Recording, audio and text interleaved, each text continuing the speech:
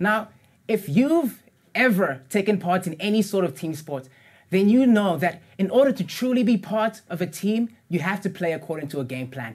That's just how games work. And in the same way, Jesus has made a certain way and put certain things together so that we function.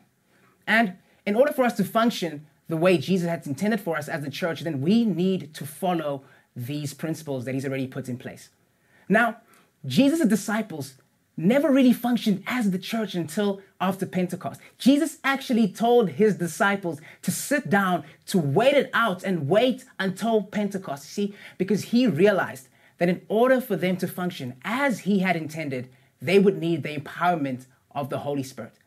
And today, you and I, we, the church, need the empowerment of the Holy Spirit to have an impact on the world.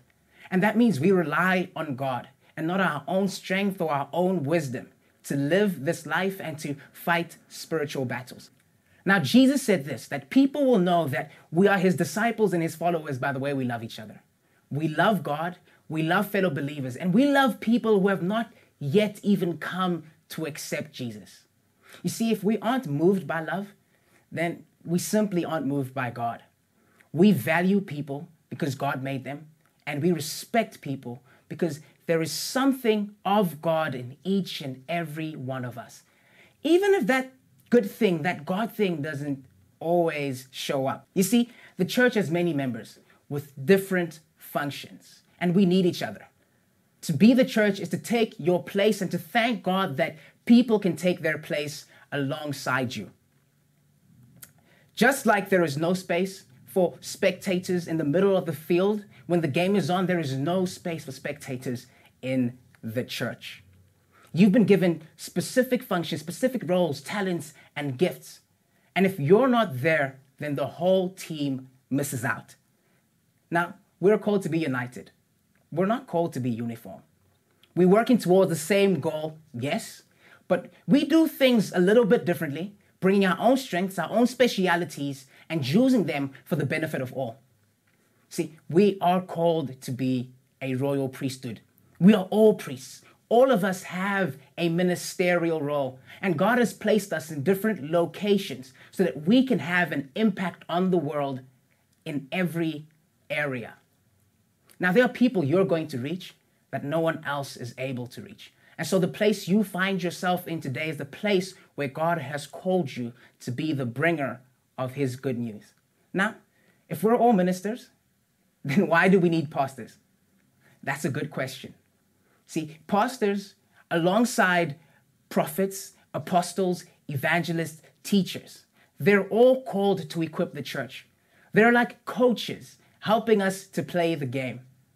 And so they teach us to be more like Jesus so that we can go out, that we can teach and reach others. The church goes out.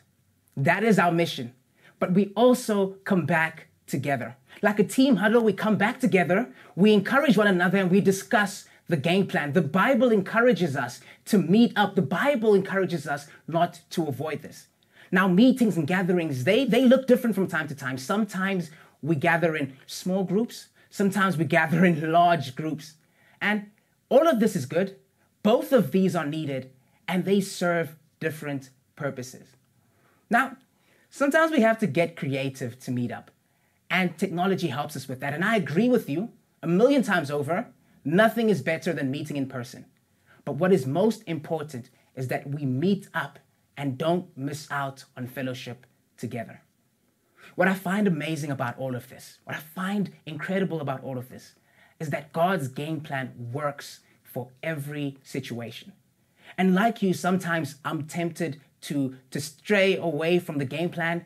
But you see, when we do so, we find ourselves playing according to the strategy of the enemy.